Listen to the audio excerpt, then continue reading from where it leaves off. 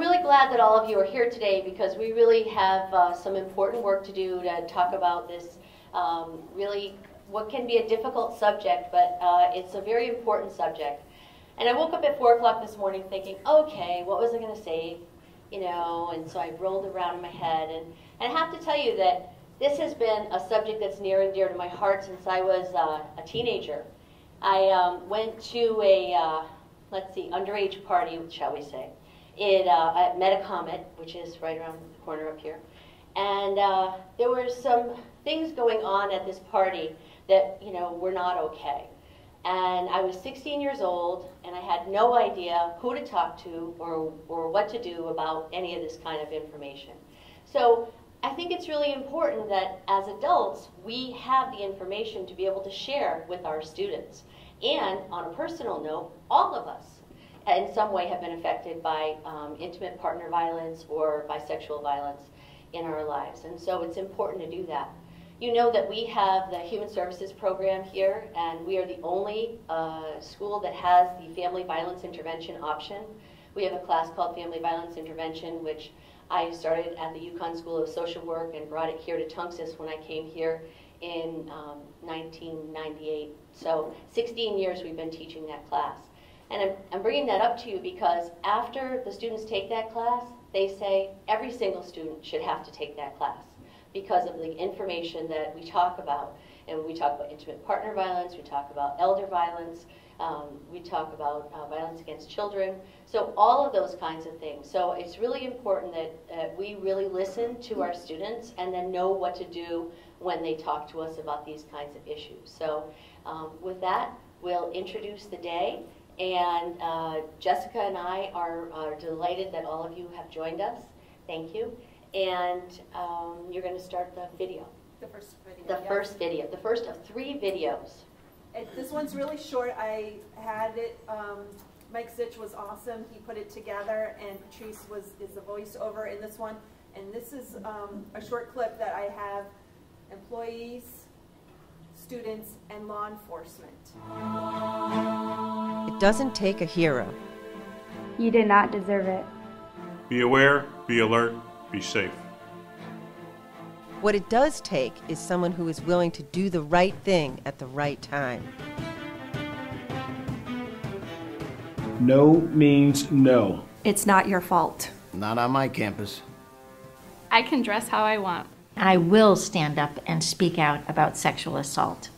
Take a stand with Tunxis Community College against sexual misconduct and intimate partner violence.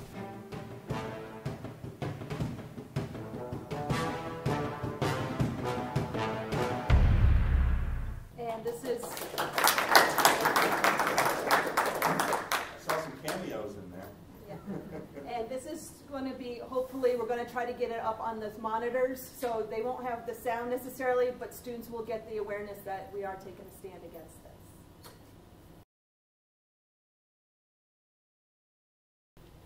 Hi again. Okay, so I'm here to introduce Elise Dela Cruz. Yep. Yes. And so she, prior to joining CONSACS, worked for nearly 2 years as a counselor advocate for the LGBTQI survivors of sexual violence at the Women Family Center for Sexual Assault Crisis. And throughout her employment opportunities, she's had a variety of positions working with LGBTQI, which is lesbian, gay, bisexual, transgender, queer, questioning, intersex, and allies. We'll do A for ally, right? She's worked with survivors of sexual violence, police violence, and of course LGBT violence. And she is a facilitator today, and we are so delighted to have her here. So please welcome her.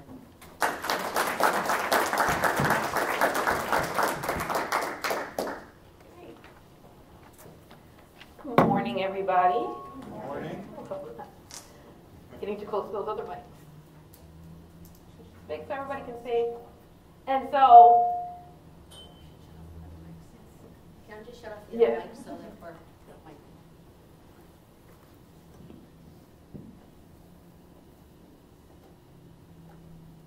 we're all set. Great. And so Thank you so much, Colleen, for the introduction. Like she said, my name is Elise Del Cruz. I'm the Training and Technical Assistance Coordinator at CONSAC's Connecticut Sexual Assault Crisis Services. But I will say we are changing our name. If you are at our annual meeting, we're going to become Connecticut Alliance to End Sexual Violence. And I'll talk a little bit about just sort of who we are and also our name change. And so before I get started, we're going to be talking about sexual violence, right? And this is a hard topic. I recognize that we have survivors in the room. There are survivors in every room. And so if you need to take a break, step out, do whatever you need to do to take care of yourself, please feel free to do that. Also, so I love Prezi. This is a new template I found. I tested it out once. It didn't make anybody dizzy, but if it does, let me know. I think the first transition is the only one that gets a little. There we go. All right, that was our big spin. And so, CONSEX, we're the statewide coalition for sexual assault crisis programs in the state of Connecticut. And so there is nowhere in the state of Connecticut you can go where there isn't a sexual assault crisis program that covers your area. As many of you already know, the program that covers your area is the YWCA of New Britain. What's really important is that all of our centers provide these same core services. One, we operate a statewide toll-free hotline that's in English and in Spanish. We're one of a handful, literally less than 5 states in the entire country that has a Spanish language hotline, which is shocking. Even big states with high Spanish-speaking populations, much higher than us, like California and Texas, don't have it. And so that's really important for us because we understand that people need support 24 hours a day, 365 days a year. And we provide that. We also have certified sexual assault crisis counselors. And so what's really important about being certified sexual assault crisis counselors is that our counselors have privileged communication. By going through the training, by being supervised by staff at member centers, they're able to hold the information that they're given truly in confidence. So even if subpoenaed, the only information we could ever divulge is this is the person I saw, and these are the services that we provide in general. And so that's really important for folks to know, is that when they're calling us, we can hold that information confidential. We also provide medical, police, and court accompaniment and advocacy. And so I was talking with Jessica earlier. She's one of the fabulous volunteers at the YWCA New Britain. And so one of the most common things that we do is we do hospital accompaniments. Particularly in the Hartford area, we have a lot of hospital accompaniments. And so if you watch Law & Order SVU, which I both love and hate, right? So I love because it really has brought a lot of attention to sexual violence. I hate it because it also promotes a lot of misinformation. I also wish that all of the processes went as smoothly, relatively smoothly as they do on Law & Order. You know, you go to the hospital on Monday, file a police report, there's arrest by Friday, 2 weeks later there's a trial and conviction. That would be lovely if that happened. That almost never happens. But so what's really important is that most folks are never really interacting with a lot of these systems. And it is very intimidating thinking about going to the hospital and saying, I've just been sexually assaulted, what are my options? And so our advocates are there really just to be like an extra support person. Our advocates are trained, they know the system, they know what's coming, they know and can give you a little heads up. And that's really important to have. All of our centers also offer support groups, and so that looks a lot different depending on the center. So pretty much all of our centers offer sort of the traditional NAAA style support group, but we also have centers that are doing yoga, art therapy, and it really depends. Our Milford Center just got a therapy dog, which everybody's very excited about. The puppy is still in training, so can't actually work yet, but just even having that dog, they've really been seeing a large positive impact. We also offer bilingual and Spanish and male advocates available at all of our centers. We know, particularly for male survivors, about 50% of the time they only want to work with other men. And so we would like to have that option available for them as well. We have all of our advocates, we have advocates available in Spanish at pretty much every center. But let's say in like the Danbury Center, they have a large Portuguese-speaking population. They also have a bilingual advocate in Portuguese as well.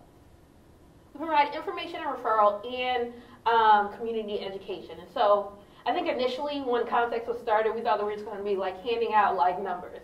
That's not how it works.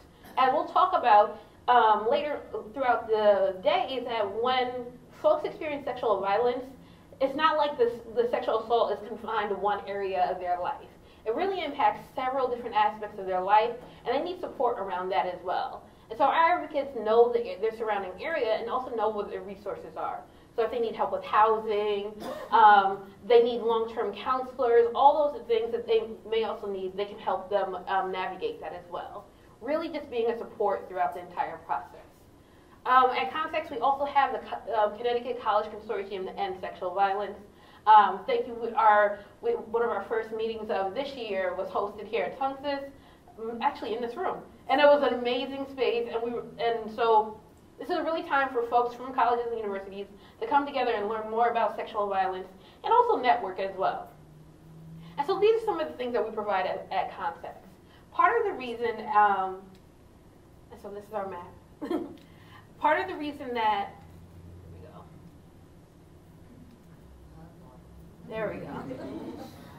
All right, so when we're talking about sexual violence, so part of the reason why that we're changing our name, right, is that one, we want to incorporate, Context doesn't actually provide direct services. That is what we fund member centers to do. And so that's part of the reason for the name change, but also we wanted to incorporate sexual violence as a phrase. Oftentimes when you're talking about sexual assault, sexual violence, people automatically go and they think about rape, right? And so rape is definitely the most recognizable form of sexual violence, but we also recognize that sexual violence looks like a lot of different things. It's really a continuum of behaviors. This isn't showing up too well, but like a couple of highlights thing is this definition is from Jane Doe Inc., the Massachusetts Coalition. And sexual violence is a multi-layered oppression. And so it's really important to think about the multiple layers. Skip along. And this is actually, I love taking things from other coalitions because we like to share, they have great things. And this is a chart from the Washington Coalition. And so what I really love about this is that it centers oppression as sort of the beginning of the base of all of sexual violence. And so at Context, so that we like to think that you cannot talk about sexual violence without talking about oppression, right? Sexual violence is often used as a tool of oppression. And so it's really important to think about what are these systems of oppression that are really feeding sexual violence. We recognize that you see it like sort of one at the lower end, the one end of it. Does it have at the one end it does have a laser pointer? Oh, there we go. Yeah, so one end we have sort of like misogynistic practices all the way down to like rape and murder.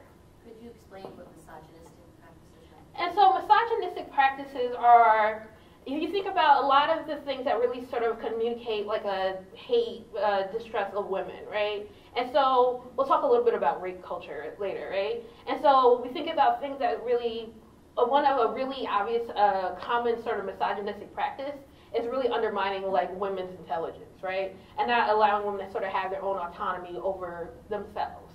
And so thinking about how we see that sort of misogynistic practice particularly come into play when we're talking about sexual violence. So when a woman says, I've been sexually assaulted, and one of the first things a lot of people say is like, are you sure that really happened? I'm not really sure about that, right? That's a part of a misogynistic practice. So while this isn't a physical sexual assault, it is a part of sexual violence, right? When we think about like sexualized depictions of women and children, right? That's also a part of sexual violence. I watch a lot of TV and I will use a lot of pop culture references because that's what I do in my free time. And so I used to love the show Boy Meets World when I was younger, right? And so now they have like a spin-off Girl Meets World. And I was watching it one day, and at one point, the 5-year-old son in the show, like, bends down, and he has this little play girlfriend, and she goes, ooh, look at that tush.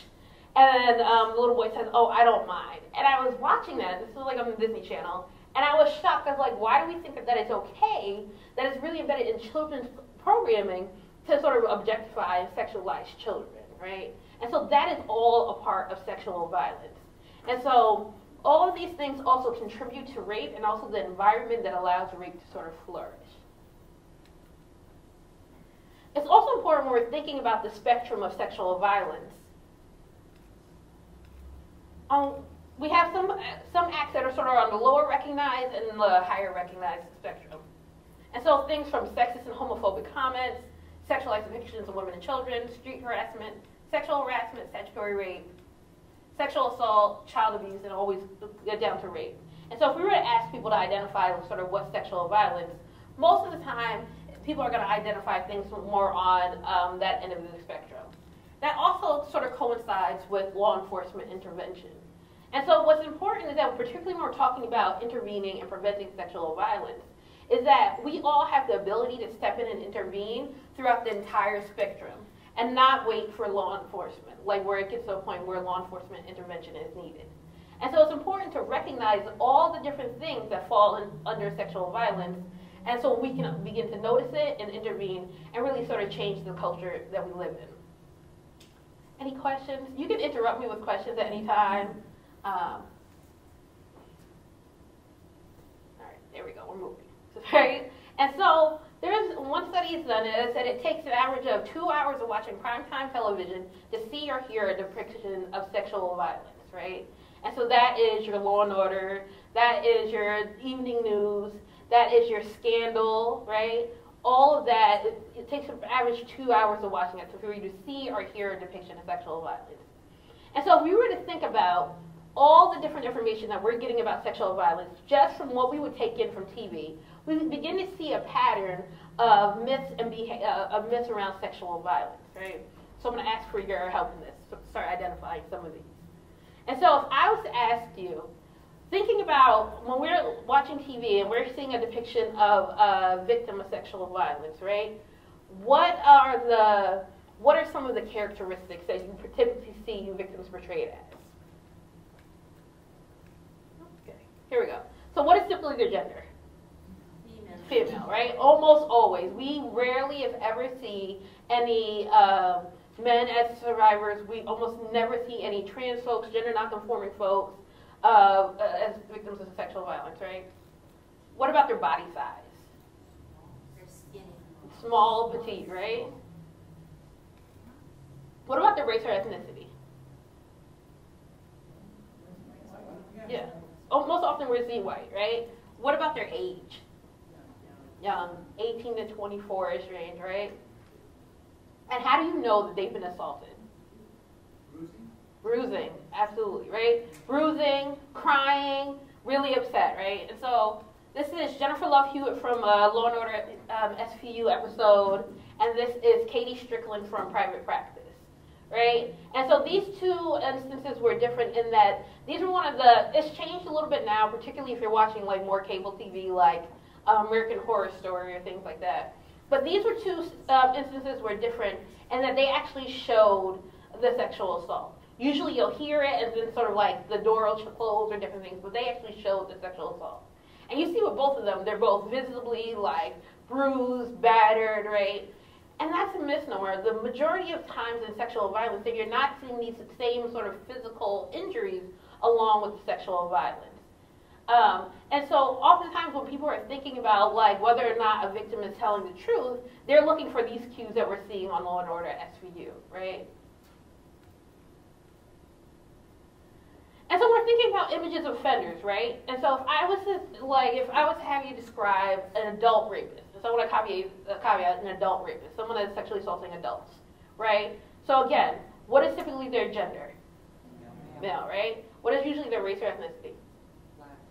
Right, a man of color, black, particularly African American or Latino. What about his body size? Big guy, right? Where does he usually attack? Alleys, dark alleyways, right? He also may have a baseball cap or things like that.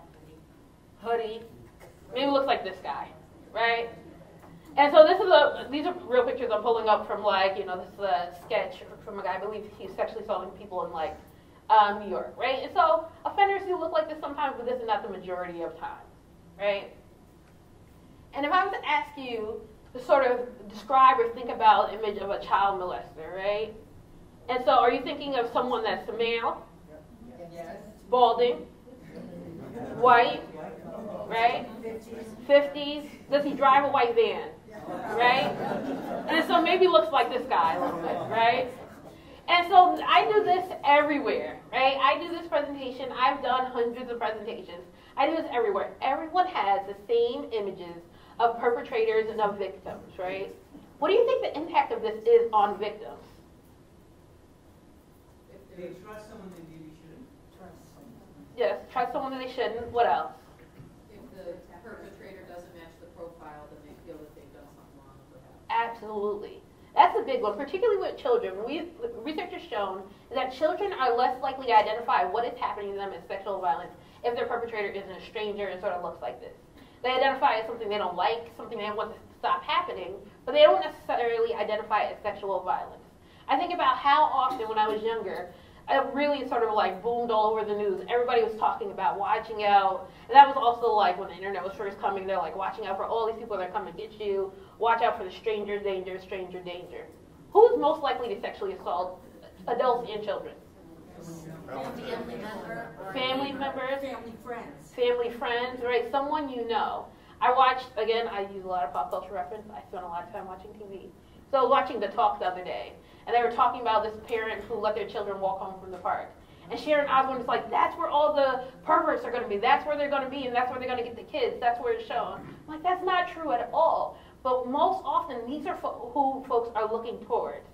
The reality is that you're most likely to be sexually assaulted by someone you know and trust, right? And that's the scary part, right? Is that, unfortunately, perpetrators don't walk around with big signs saying, look at me, I'm going to be a perpetrator. That would be so much easier to avoid them, lock them up, right? But it doesn't work like that. We already answered that question. And so we also need to think about how is the impact of these myths, right? And also on when do we hold offenders accountable. And so Dr. David Lesak is amazing. We've brought him to Connecticut a couple of times, and he does a lot of research on perpetrators of sexual violence. And so he also he surveyed juries. And he said, when are you almost 100% likely to convict someone of sexual assault? They said when there are use of weapons, blitz attacks, physical and sexual violence, there are strangers or in isolated areas, right? They said almost 100% likely to convict. And so think about a lot of that sort of fits the sort of the story of the East Coast rapist. So does anybody remember seeing these billboards up and down like 91, 95 a couple of years ago? And so the East Coast rapist first came to sort of popular our attention after a woman in West Hartford was sexually assaulted, and much the way that we think that sexual assault happens was jogging early in the morning. Someone literally jumped out and sexually assaulted her, right?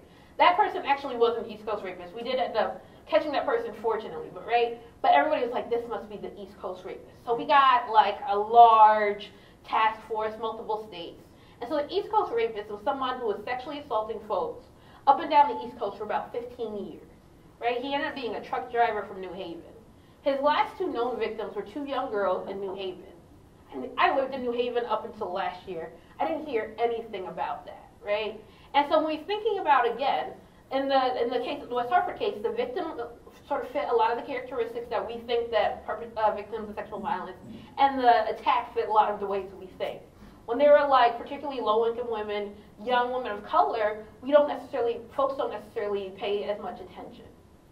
And so it's important to think about, and I'm going to continue to talk about different identity categories, right? We need to think about how perception, bias, and race and ethnicity and gender and sexuality and ability all come into sort of our perceptions about sexual violence, right? And so again, then David Lesak asked folks, when are you almost 100% likely not to convict someone of sexual assault? They said when it was a nice guy, he drank too much, there was a miscommunication, it was unpremeditated, they don't believe it will happen again or it will ruin his life, right? They said that's almost 100% likely not to convict in those instances. Whenever I think about this, what always sort of shocks me is that in a lot of these, it's not the assumption that he didn't actually do it, but the assumption is that it was a mistake, they're ultimately a good person, right? And so this is Jeffrey Marsalis. He was known as the Match.com rapist. And so he would create all these different profiles on Match.com. And everybody says he was like a very like charismatic guy. And like he said, he was like a surgeon. I had like a picture like him as a surgeon, like had the hospital badge. He was an astronaut, like all these different things that he would like sort of create these identities. And so he would go out on dates with these women, go to meet them out like at a bar, get drinks. He would drug them and take them back to their place usually and sexually assault them. He lived in the Philadelphia area and mainly perpetrated in the Philadelphia area. When they finally arrested him, 22 women had come forward and said that he sexually assaulted him. I think only about 5 or 6 went to trial, and it was broken up in about 4 or 5 trials. And so out of those 4 or 5 trials, out of those 22 women, how many convictions do you think he got? None. It wasn't until he was awaiting one of his other trials, he went to, I believe it was like Iowa, and sexually assaulted one of his coworkers, that he was finally convicted. And so the difference what made a difference in that case is that, one, she was a lesbian, right? And so she could be like, listen, I'm not even interested in men. Because the way that he would normally do is that he was dating them, right? And he'd be like, oh, after he was sexually assaulted them, I had a great time. See you later, right? And so a lot of them weren't even aware of what happened automatically. 2, she immediately went to the hospital and had an evidence collection kit done. But the piece that really put him away is that they had a witness. The cab driver saw him basically dragging her in her apartment unconscious. And that allowed him to be convicted. But it wasn't until we got all of those evidence that he was finally convicted. What really sort of degraded the other cases is that some of these women continued to see him afterwards. There was always alcohol involved, right? And so our perception is that alcohol makes consent a little fuzzy. Is that people aren't as sure about consent once alcohol is involved. And there's been, particularly as of late, with a lot of the attention on college campuses, there's been a lot of research that alcohol doesn't actually make the consent fuzzy. Perpetrators of sexual violence always know when they're violating consent. They may justify why they are violating it, but the alcohol doesn't really make their ability to perceive whether or not they got consent fuzzy at all. And so then we need to think about prevention, right? And so we'll talk about sexual violence, and so what are we going to do to prevent it?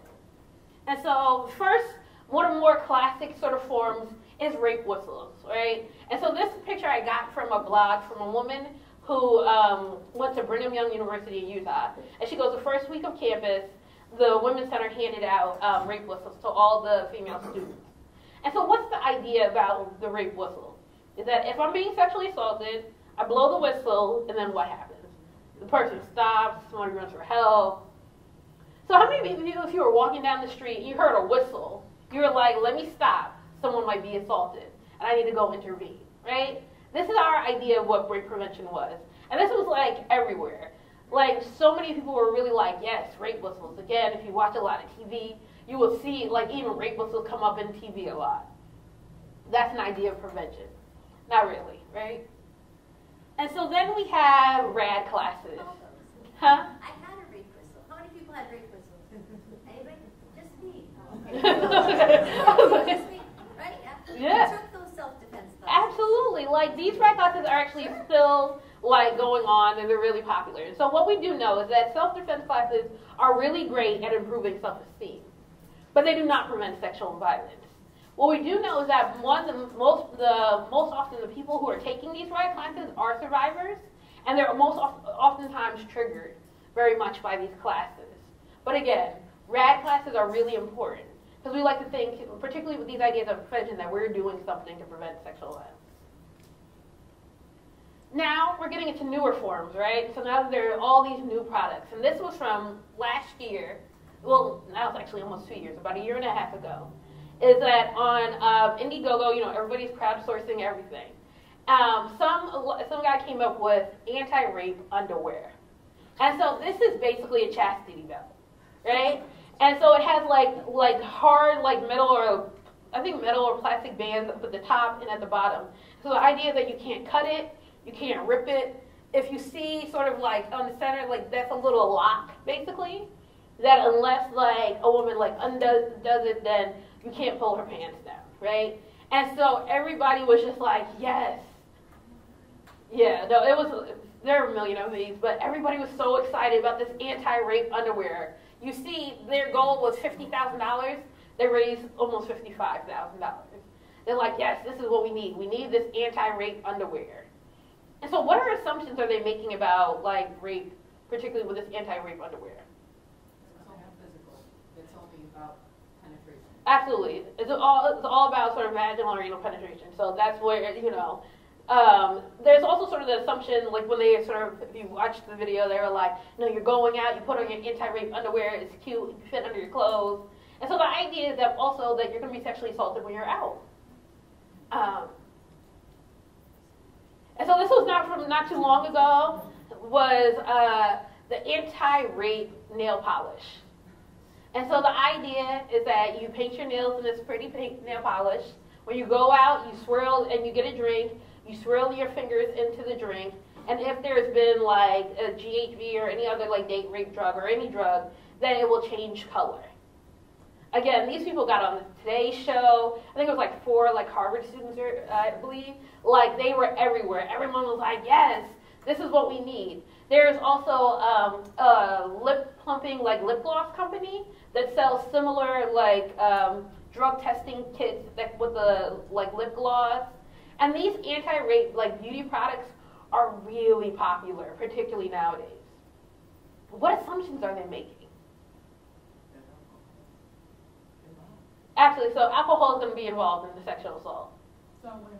All women, right? And it's all women of a certain gender presentation, right? I don't wear makeup, I don't wear nail polish, and so I guess I'm out of luck with this, right? And then similarly, even if we go back to the anti-rape underwear, right? If we go back to the anti-rape underwear, right? These are pretty much the sizes that it comes in. I would not be able to buy any anti-rape underwear, right? And so we make a lot of assumptions about who is going to be sexually assaulted. And a lot of it is on our sort of traditional notions of beauty.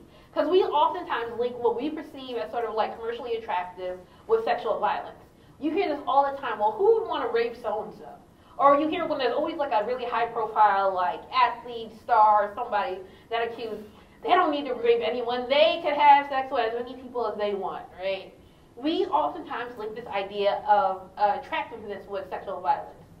But what is also the other assumption with all these quote-unquote prevention techniques? It's all on the women. Yeah. Absolutely. It's responsibility to prevent. Absolutely. Bad behavior. Yeah, and so ultimately it's the victim's responsibility to do something to prevent their sexual assault. We don't actually hold the offender accountable in any of these scenarios. Well, they're never going to do anything to prevent it, so. So the idea is that, you know, if we do all these things, ultimately it's up to you to sort of prevent sexual violence, your own sexual assault. And this also often quickly turns to victim blaming, right? So if you took the classes, why weren't you able to fight back? Why didn't you do X, Y, and Z?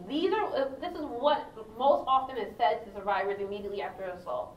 I remember I was on an accompaniment with a young girl. Her mom came in to the hospital and she goes, you see what happens? Because she was out like drinking with her friends. You see what happens when you want to be out there drinking? Right? Like ultimately we consistently put the like blame of the sexual assault on the victim because they didn't do anything to prevent their sexual assault. And so what we really are trying to do, is also part of what we're doing in Context, is we want to shift the conversation. We want to shift it from talking about what the victim needs to do or not do, because ultimately you can do everything right? You can do everything quote unquote right. You can like take the classes, wear the nail polish, do whatever, all these things, and you can still be sexually assaulted. And so what we really need to shift is how do we change our culture? How do we prevent more offenders from becoming offenders, right? What can we do to sort of shift this conversation?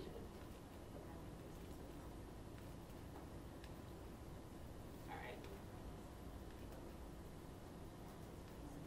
There we go. All right. And so I want to talk a little bit about prevalence. If I was to ask you how many young girls before they reach their 17th birthday will be sexually assaulted, what would you say? I would say you can't. 1 in 4. 1 in 4. Actually, largely, don't look at somewhere over here a little outdated. I hear 1 in 4. Did I hear 1 in 3? 1 in 3 girls before their 17th birthday will be sexually assaulted. What about boys? 1 in 6 by 18. 1 in 6. There's also a great organization called 1 in 6. If you want to learn more about male survivors, don't please book it. If I was to ask you, and so this you won't get from our information, this is new information. What if I was to ask you about adult women? 1 in 2. 2 out of 3. Right? What about adult men?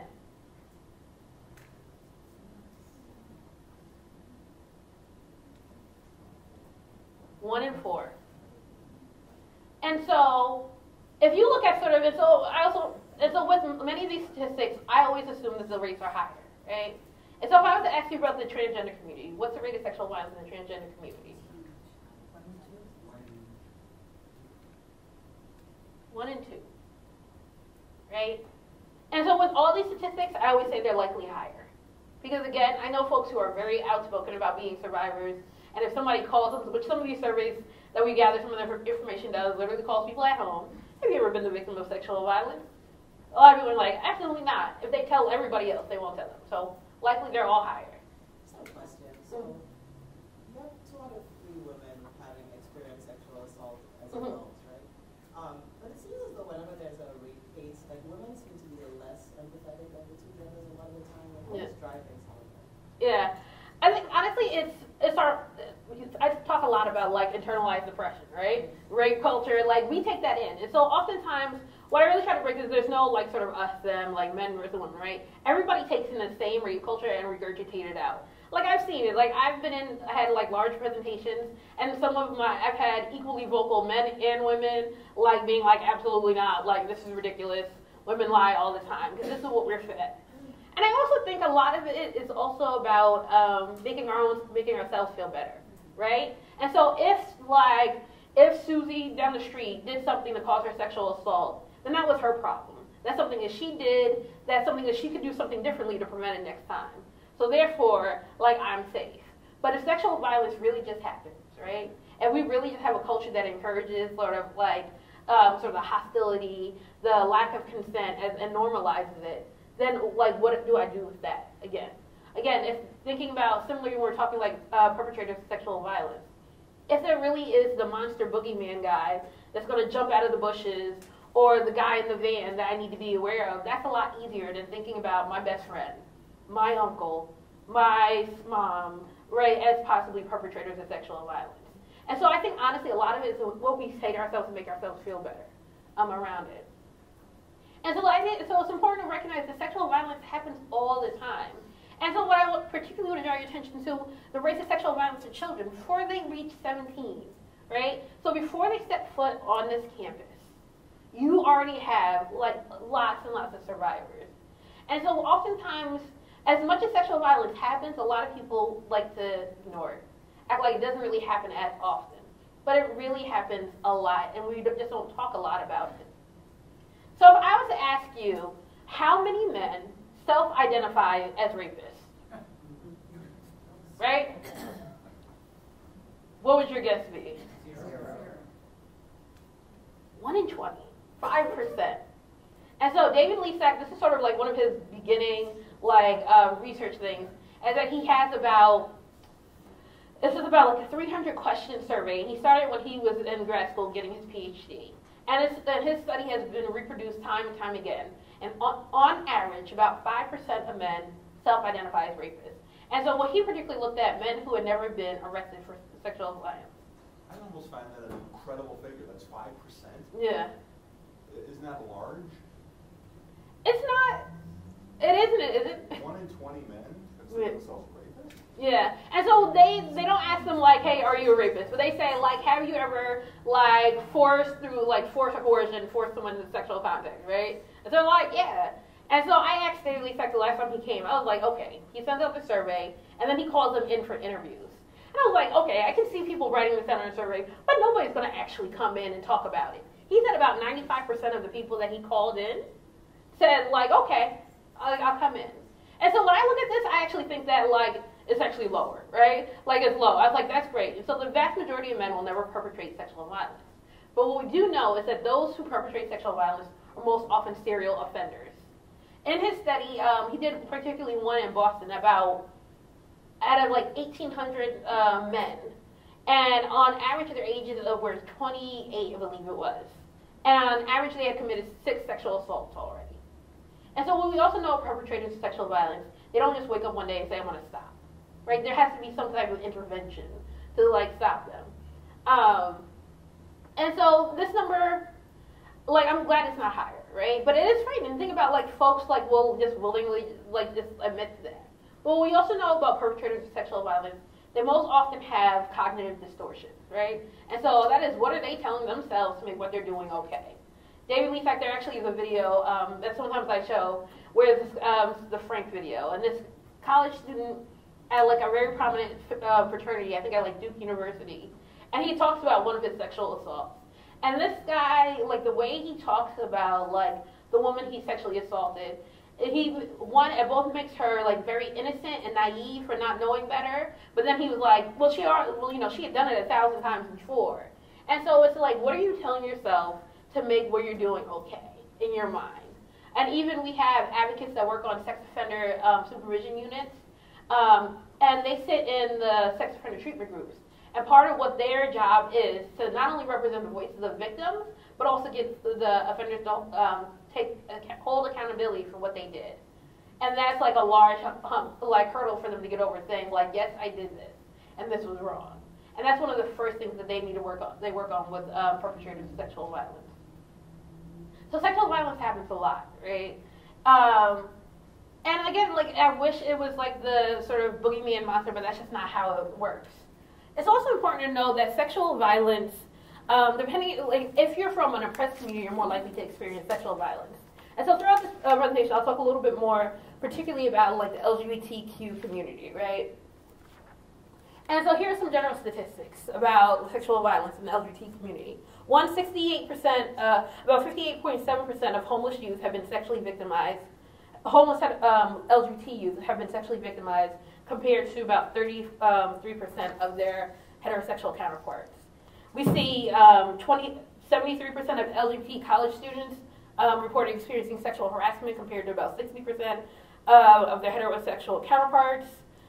Trans and gender nonconforming folks, we're just starting to do more and more research and get more and more data. There's only been sort of like 2 big national studies done to date about discrimination and violence experienced by the trans community, but we know that their rates of sexual violence are really high, particularly for trans women of color. Trans and gender nonconforming folks experience higher rates of violence and discrimination in general than other trans folks. And we're talking about, one study says 51% of trans and Alaskan Native and Native American youth who expressed trans and gender nonconforming identity were sexually assaulted while they were in K-12, right? And so what we do know is that when you combine a lot of these identities together, we see an increase in rates of sexual violence. 32% of black trans folks reported being sexually assaulted while in prison, compared to 13% of the overall trans community, right? And so sexual violence happens, and when you combine a lot of these like different identities, you really see like higher and higher rates. But we also know sexual violence is the least reported crime, right?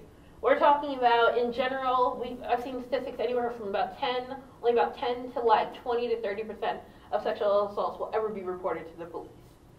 But oftentimes that is sort of our judge on who's been sexually assaulted. Well, why didn't you call the police? I love the singer Jill Scott, like love her music. But after Bill Cosby came out, she goes, well, why didn't they go to the police sooner, right? And so if saying things like that, it's not really recognizing sort of all the different barriers that a lot of survivors face to even report, right? And so we're going to talk a little bit about, here we go, sexual violence at Tunxus, right? And so there was one study that did on 2- and 4-year colleges, and it said 35 in every 1,000 students will be sexually assaulted a year, right? So 35 in every 1,000. Wikipedia told me that you have 7,000 students, so that equals on average about 245 victims, right? And so I do this everywhere, and we get the similar numbers, like really high. Are you all seeing 245 folks coming forward each year? No, a lot of people don't report. And and again, like I pulled up your Clary reports, and it's similar, like, for the past couple of years, reported 0, which isn't uncommon. I've seen huge, like 70,000, like, membered, like, population, like, campuses report no sexual assaults in a year. Like, 70,000 students, and you're saying no one, right? And so this isn't really uncommon, particularly for a 2-year institution, not to have any sort of reports. But the importance of this is highlighting that there are a lot more folks who are experiencing sexual violence that aren't reporting it. And so the goal always is to get more reports, right? And a lot of schools, particularly we see in like a lot of like the bigger 4-year institutions, are like terrified. They do not want their Clery numbers to go up.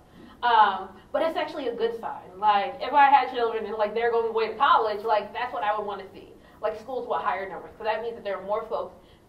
More folks are feeling comfortable reporting. And in these next couple of years, particularly with the new legislation, I actually expect to see these numbers to go up. So.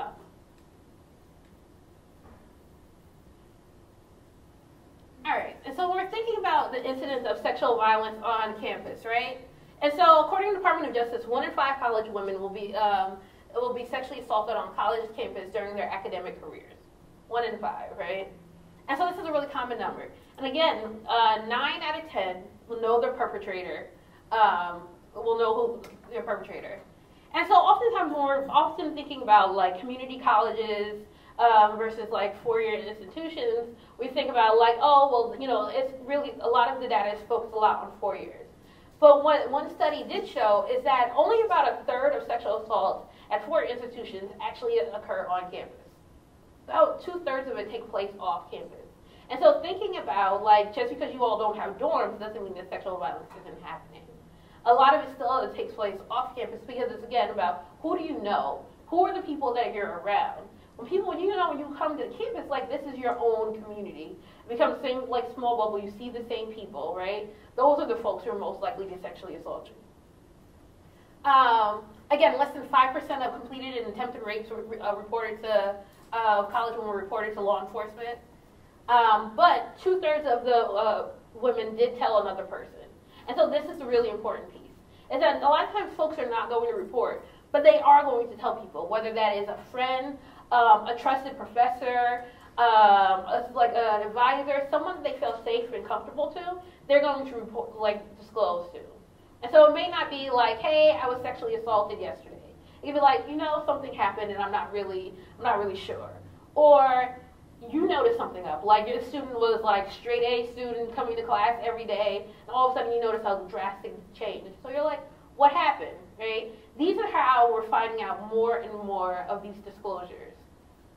Again, it's not necessarily the law and order, like SVU of like, I'm going to call the police and do all these things. A lot of times it's those informal relationships that really allow us to get more and more disclosures. And so we're talking a little bit about rape culture, right? So why is that? Like, what are some of the barriers that are folks experiencing? And so, like I said, this is a great sign from a protest talking about rape culture. And so oftentimes we tell folks don't get raped instead of telling folks not to rape, right? It seems something really like clear, like clearly we don't want anybody to like sexually assault anyone else, but you'd be surprised how little we actually have these conversations about not sexually assaulting folks. And what does consent mean?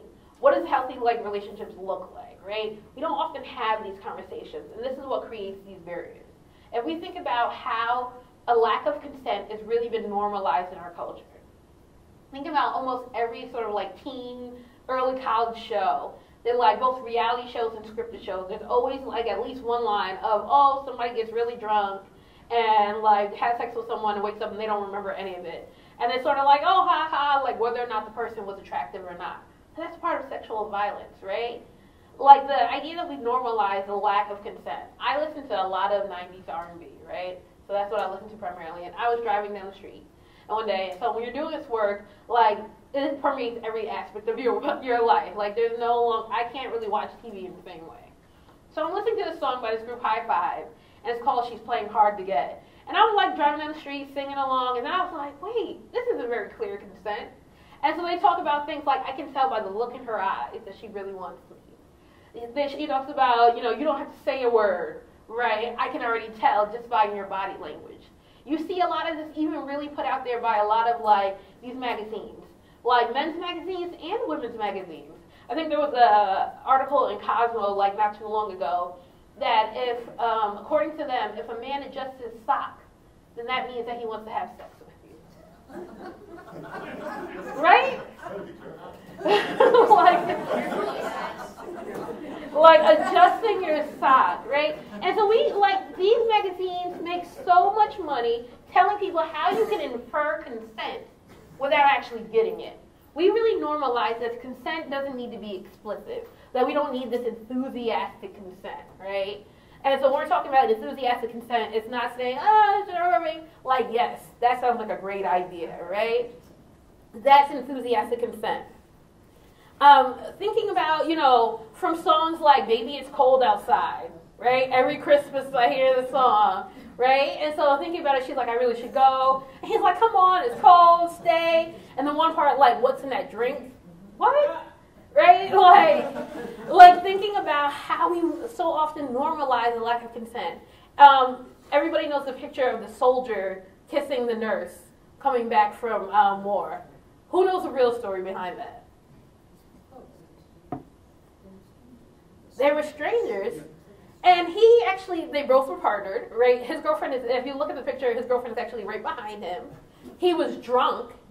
And if you really pay close attention to the body language, he's pinning her arm, right? And so they interviewed later. There's actually the book called, like, The Kiss.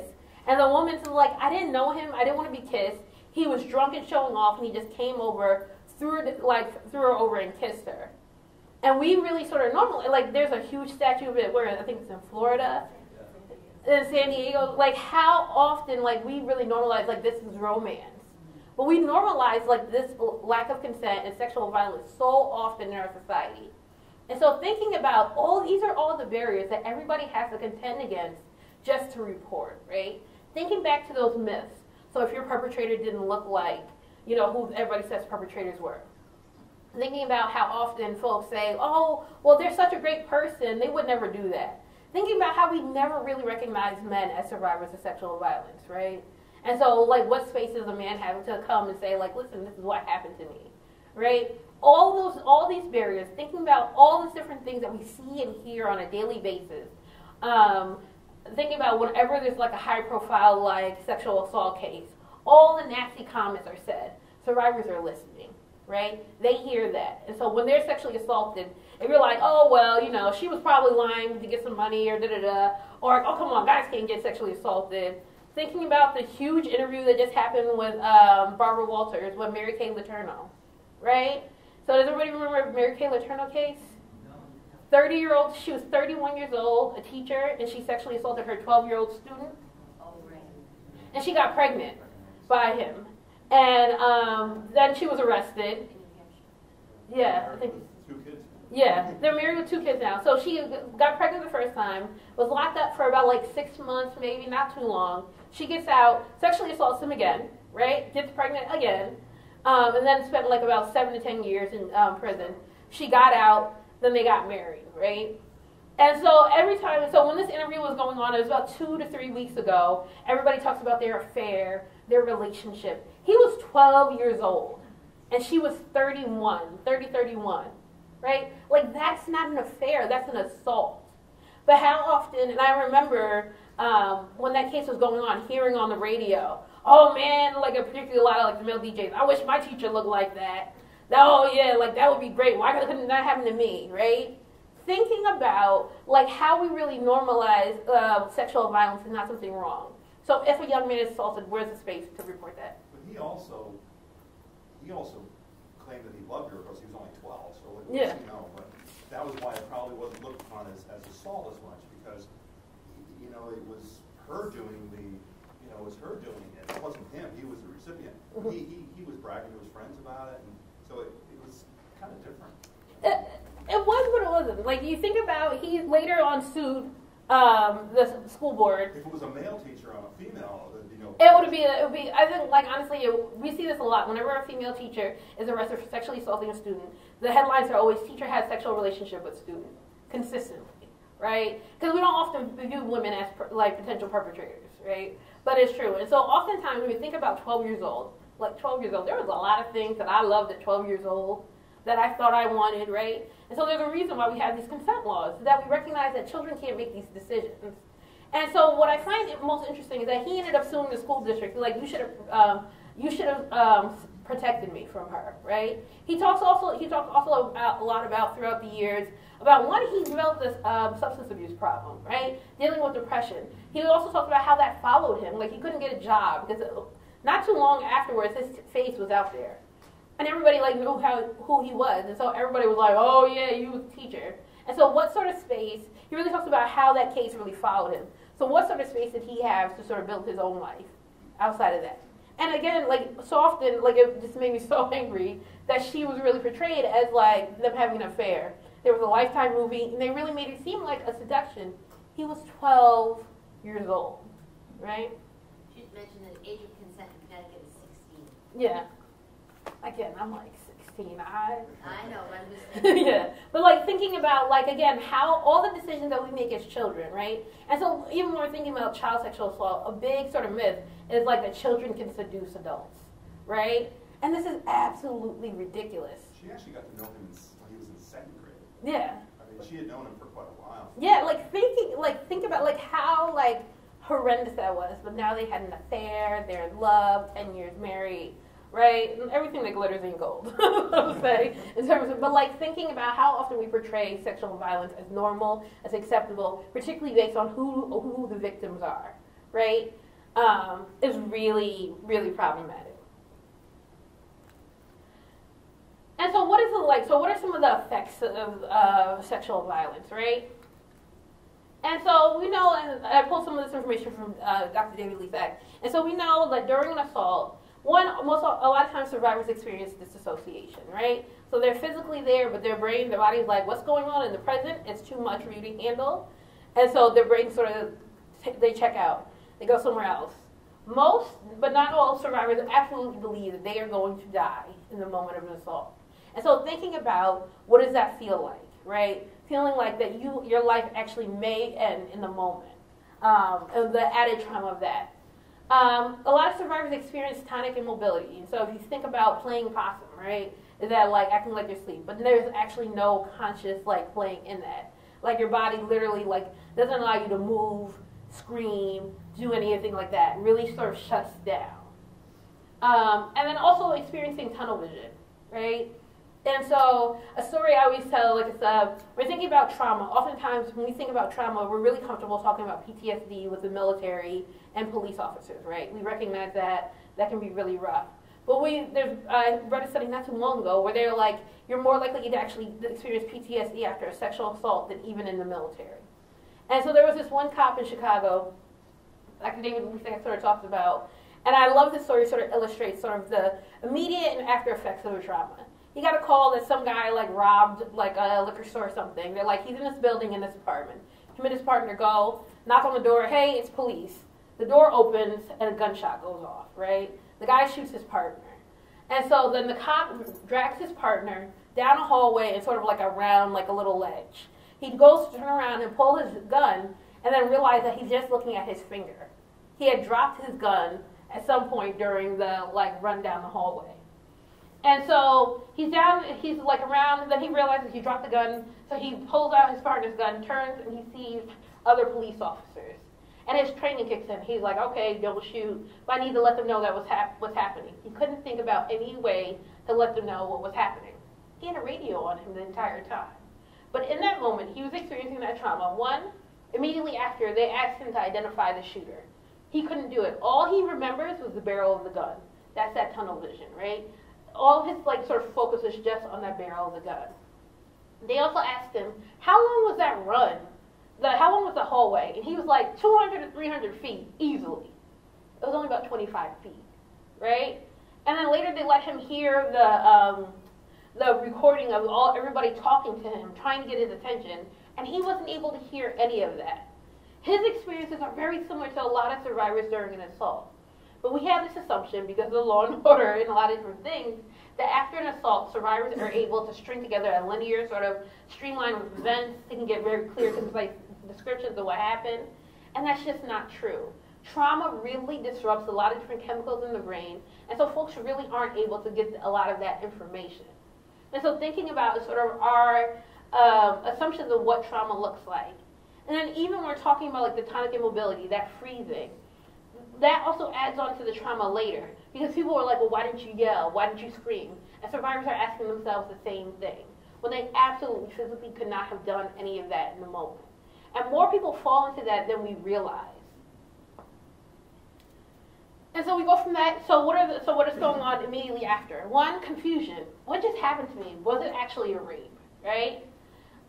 Thinking back to Jeffrey Marsalis again, like you went out on this date, you were having a relatively good time, and the next thing you remember, you're waking up in the bed. And he's like, I had a great time, see you tomorrow.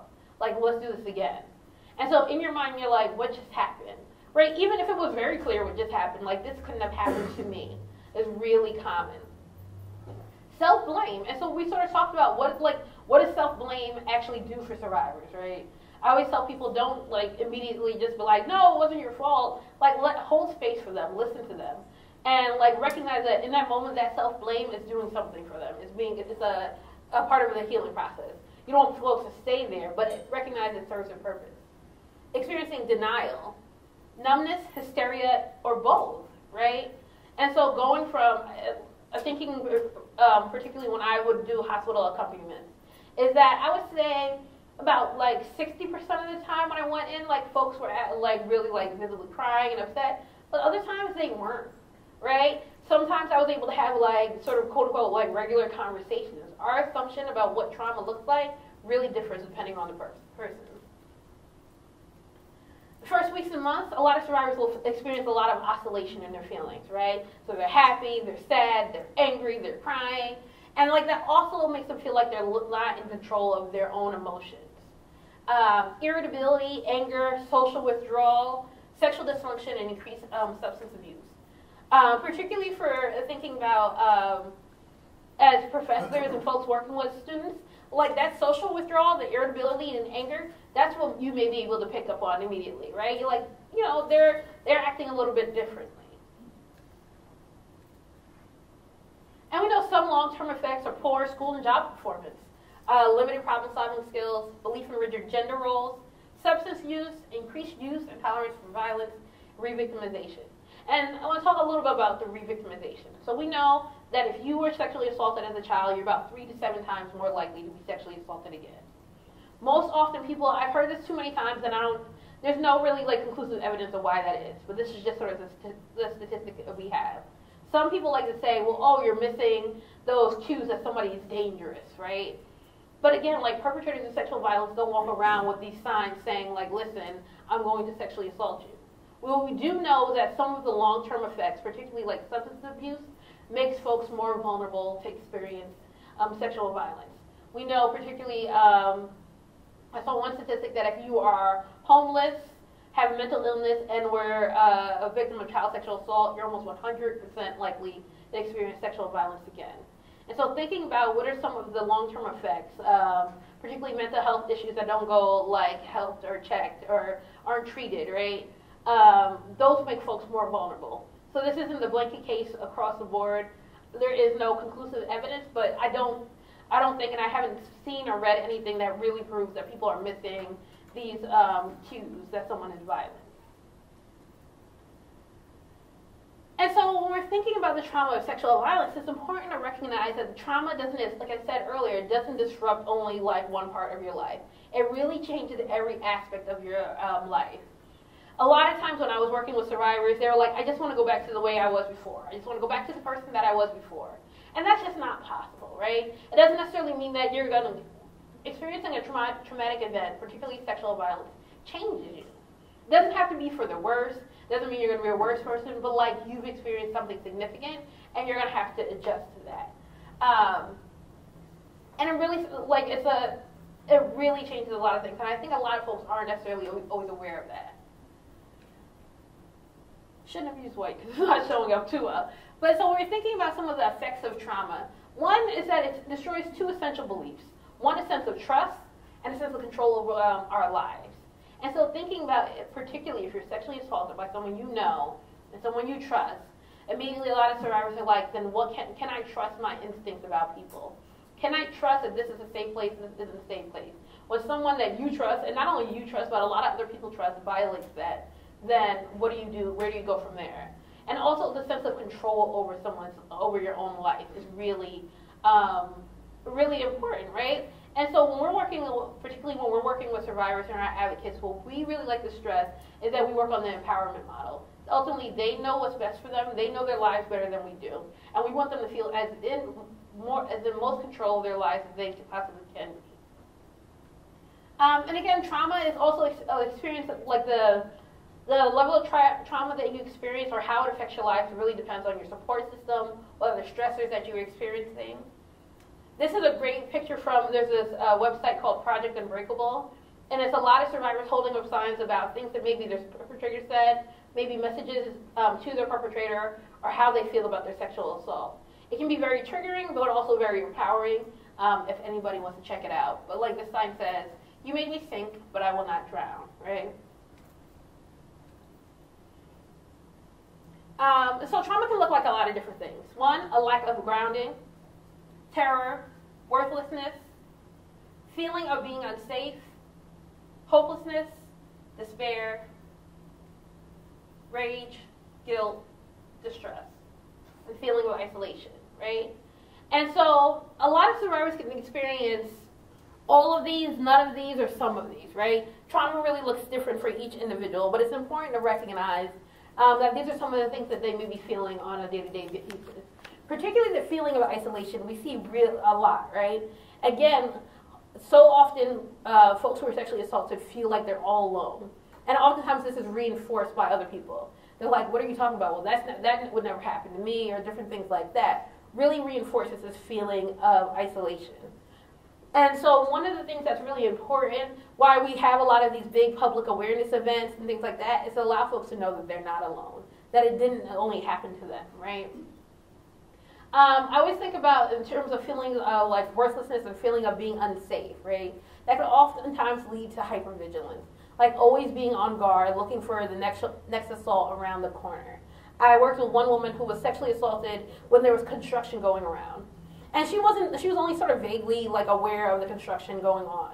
But like later she walked by an area and there was construction going on and she was triggered, right? She was sent into flashbacks and she felt like she was being assaulted again. Like this is what happens to a lot of folks. Small things that they may not be like very consciously aware of in the moment will trigger like the feelings and remembering of the assault. Whether it be sounds, smells, textures, different things, right? And ultimately, when we're thinking about feeling of like worthlessness, I always think about this one woman I worked with. She literally only came in once. She sort of like was brought in by a friend. And I've never met someone who has such sort of like, not low self-esteem, but like no self-esteem. And she's been someone who at 50 years old had been sexually assaulted by her stepfather from a young age, and at 50 years old it was still happening, right? And so for years, like she just absolutely thought that was like that just was part of who she was, right? And I was like, listen, it doesn't happen, this is wrong. What happened to you isn't okay. And she goes, I just sort of feel like this is what I was meant, why I was put here, right? And so we're thinking about like the long-term effects of sexual violence, particularly without any like support or treatment, and folks just reinforcing that it was sort of your fault. It can really have a long-lasting, like damaging effect over folks' lives. And so it's important, like support is so important. Not everybody needs or wants to be into therapy, but having someone that they can depend on, someone that can hold like that space for them, that healing space for them, is really important. And so when we're thinking about sexual violence and oppression, so I love Audre Lorde. Has anybody heard of Audre Lorde? Okay. Like, I love her. I even have a tattoo of one of her quotes. Like, big fan of Audre Lorde, right? And so she has this quote that I absolutely love. And that there's no such thing as a single issue struggle because we do not live single issue lives, right? And I love that. Like, I tell people all the time, like, we can't end sexual violence without ending every other form of oppression, right? We can't end sexual violence and think we're only going to focus on that and like ignore everything else. And thankfully context agrees as well, right? These are things that are important to us. But it's important to know that sexual violence really permeates, like, crosses a lot of different forms of oppression. And also it's important to remember that a lot of people have multi-layered identities, right? Nobody has just sort of single identities, right? And so I use myself as an example. Like, I'm black, clearly, I'm a woman, I'm a cisgender woman, I'm also queer, right? And so these are all important parts of my identity. I don't get to choose, like, okay, tomorrow I'm going to be black, the day after the next I'm going to be a woman, 3 days after that I'm going to be, like, queer. Like, that's not how it works for me, right? And that's not how it works for anyone. All parts of my identity carry with me on a day-to-day basis. And similarly, when I experience oppression, all of those parts of my identity are similarly, like, grouped together. and also sort of my experiences, like everything comes with me. When I walk into a room, I bring all my 31 years with me. And so thinking similarly when you're working with students, they're bringing all of themselves with them. All of their identities, all of their histories, all their experiences with systems are all coming with them. It's also important to recognize that we live in an oppressive society, right? Like all these different forms of oppression like happen on a daily basis. And so students aren't going to be able to sort of separate those apart.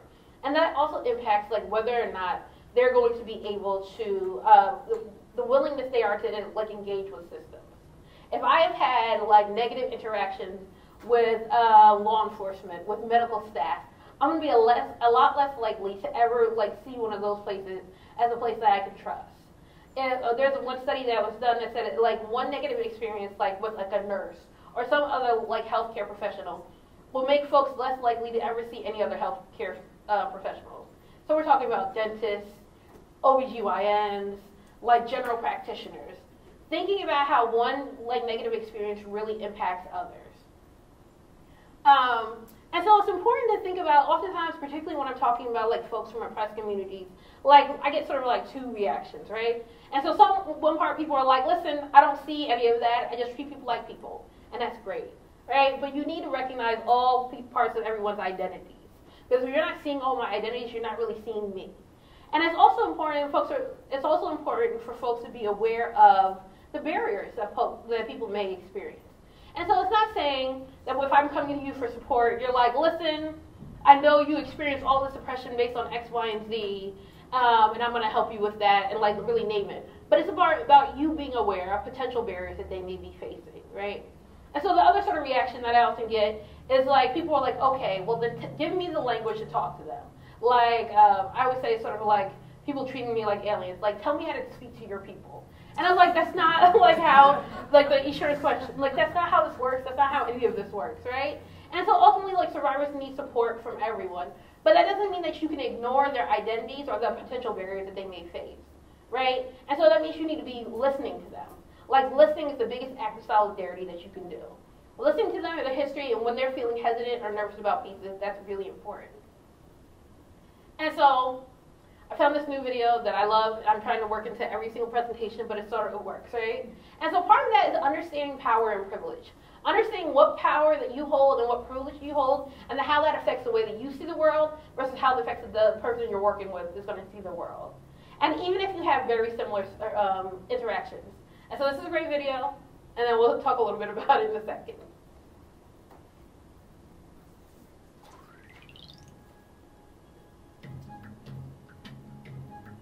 In a garden, there's a caterpillar and a snail, and they're basically best friends. They hang out 24/7, they do dinner, movie nights, crafts, and they're like really into cosplay on top of like whatever else caterpillars and snails do, like eat leaves or something. Anyways, one day they're on their way to a party that's right outside the garden, and they have to go through the fence to get there. So the caterpillar goes right through, but the snail is stuck. Her shell is just too big and it won't fit under the wire. So she's like, crap, I can't get through. Maybe like, can you lift up the wire, or maybe we can build a little bridge or something? And the caterpillar's like, dude, just go under. But she can't. There's just no way that the shell is gonna fit. And the caterpillar's like, go under, come on, we're gonna be late and I'm trying to hook up with that super cute ladybug. But it's not happening. The shell will not fit under the wire, and at this point, Snail's getting kind of frustrated because it's not like she doesn't want to go to the party, but for some reason, Caterpillar just isn't getting it. Yeah, it's not that easy for me. I just can't crawl under the fence like you can, so I would really appreciate your help here. Maybe we can like go a different way, and this just like sets the Caterpillar off. What the heck? Just because I can crawl under stuff doesn't mean that I have it easy. Do you even know what it's like to have 16 feet? You don't, because finding shoes is a complete nightmare. Whoa, whoa, whoa. I'm not saying you have it easy. I'm just saying I can't go under the fence because of my shell. That's it. I have a shell and you don't. And there's some stuff that's easier for you that's harder for me. Just like, I don't know, jack about finding shoes because I don't have feet. Caterpillar thinks about this for a second and realizes the snail is right. I mean, he's never had to think about shells or slimy trails, and that's a privilege that the snail has never had because she has to think about that stuff all the time. That's part of being a snail. And it's kind of like that for everyone, right? I mean, we all have our own struggles and challenges, and some of them are small, and some of them are huge and really unfair and beyond our control. And a lot of the time, it can be hard to see what someone else deals with because you've never been in their shoes or shell. I mean, like maybe you're gay or trans, have a disability or different religion, or of course the obvious one, you're a member of a different race. I don't know what it's like to be you, and you don't know what it's like to be me. So it's really important to stop and try and see the other side so we can help each other overcome those obstacles together. It's like sometimes you're the snail and sometimes you're the caterpillar. Oh yeah, okay, so then the snail and the caterpillar figured out that if they went to the other side of the garden, they could get through a little break in the fence. And while it took a little longer to get to the party, they did the trip together, which is what made it so great. So they got to the party, the caterpillar hooked up with the ladybug, snail taught everyone how to do the wobble, and the party was everything. The end. Alright. So again, I love that sometimes you're a snail, sometimes you're a caterpillar, right? And so it's really important. I like that the way it frames talking about like power and privilege and experiences. So often we think like a lot of this is sort of like understanded, like not stated, right? We just sort of really disregard it, like, oh well, everybody can do X, Y, or Z. And so it's important to always sort of really pay attention to the potential barriers that folks are facing. And also, like, if you are a survivor, working with a survivor, doesn't mean that, like, and their assault looks very similar to what yours did. Doesn't mean that everything that you were able to do that they have access to. Doesn't mean that how you felt they similarly feel as well. It's really important to pay attention to power and privilege. And also your power as being, like, a staff member, faculty member of this university, right? Thinking about, like, that carries power. Like, how may that be intimidating to folks as well? If they feel like there are any possible, like, repercussions that can happen to them. Paying attention to power and privilege is one of the best ways that you can support survivors. So we're going to take, like, a 10-minute break, and then we'll come back.